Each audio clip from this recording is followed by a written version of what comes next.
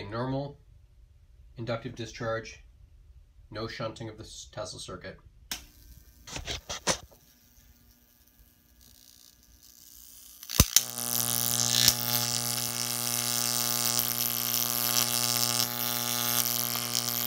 Even trying to lay it on there won't go through it.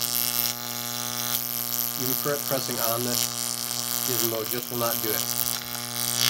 Okay, shutting off the circuit, activating the shunt for the capacitive discharge.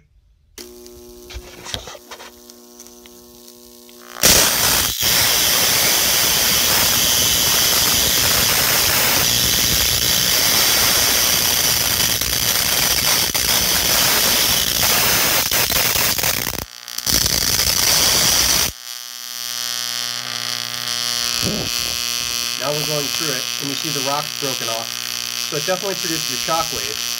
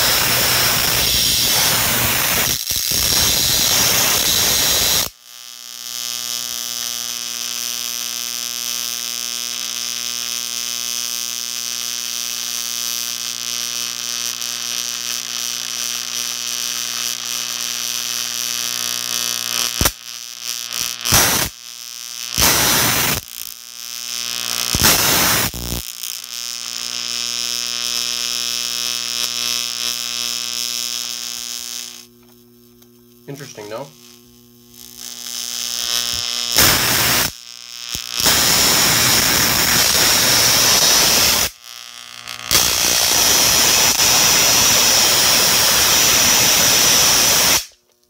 So there you can see the carnage of what it's doing.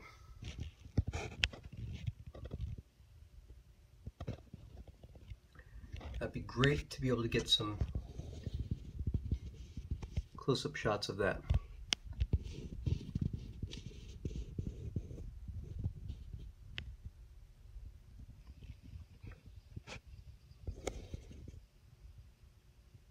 Looks like it melted the rock right there.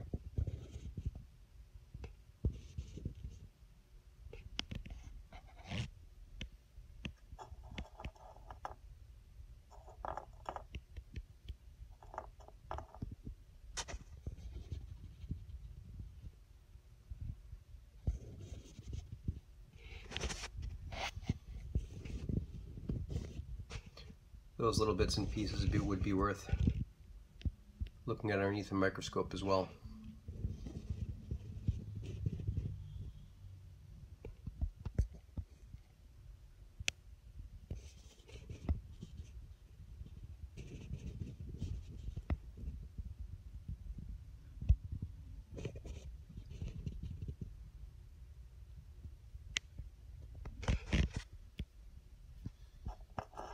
Oh, hot as hell.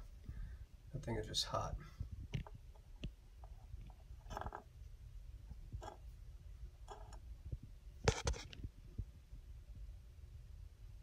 Thanks for watching.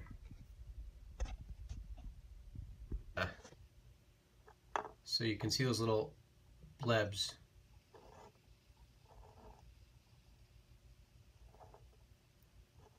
So as the discharge was going through the rock,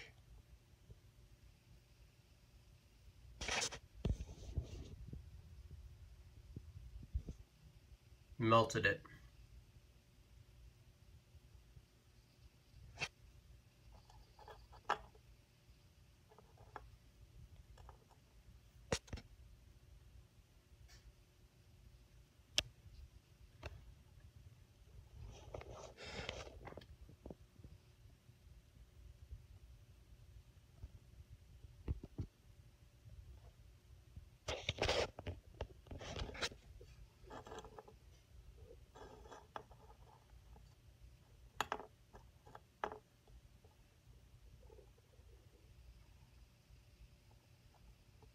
It'd be fascinating to have that assayed, but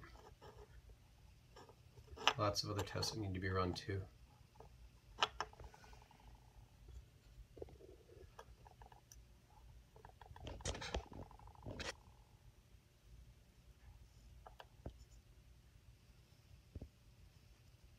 That's where we may find some of those microscopic shockwave examples.